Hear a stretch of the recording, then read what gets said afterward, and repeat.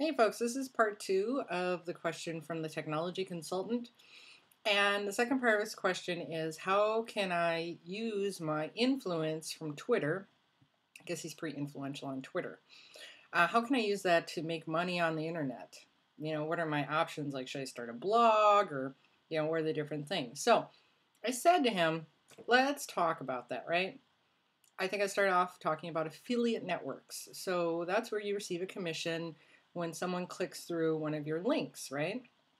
That you have set up and registered through this affiliate program. What can you sell and promote? Pretty much anything. Probably one of the best known affiliate companies is Commission Junction.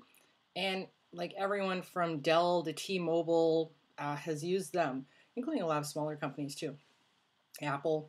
The problem is though, you're uh, at some point it becomes really frustrating because the amount of time you put in for these commissions just ends up not being worth it.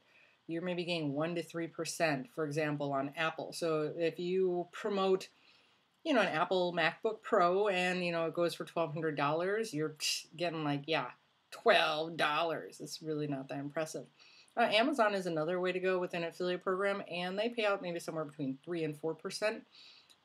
The strategy here is to think about what you're promoting. If you're promoting a book which sells for $25, 3 to 4% of that really not going to be that impressive. But if you're doing like what Darren Rose does, where on his photography site he's promoting SLR cameras, which are several $100s, then that's a nice, little bit from someone clicking through and buying something.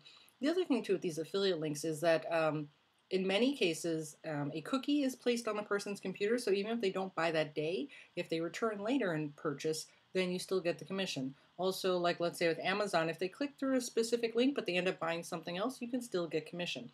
But overall, it's just not really very profitable, unless you really want to hype stuff up and seem kind of scammy and cheap.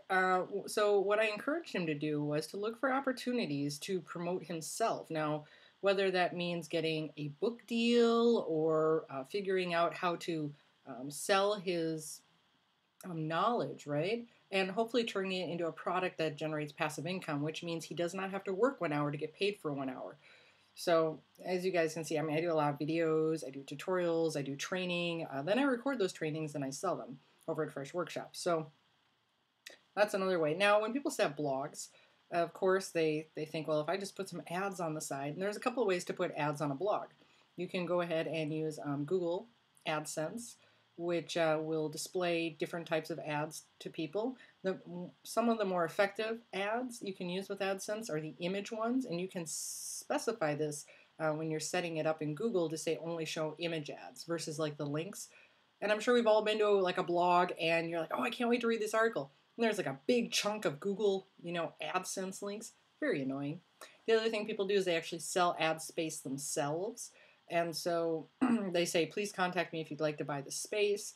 And also there are ad networks. So Google AdSense is an ad network, but there are a ton of other ones like Buy Sell Ads, very popular. In fact, they reached out to me a year ago, and I was like, I don't want to put ads on my site, but I just signed up a couple weeks ago because Syed from WP Beginner gave me one of their t-shirts, and it is really soft. Yes, you can win Adria over with a soft t-shirt that fits, FYI. So that's another way. Uh, Another thing that works for people is getting sponsorship.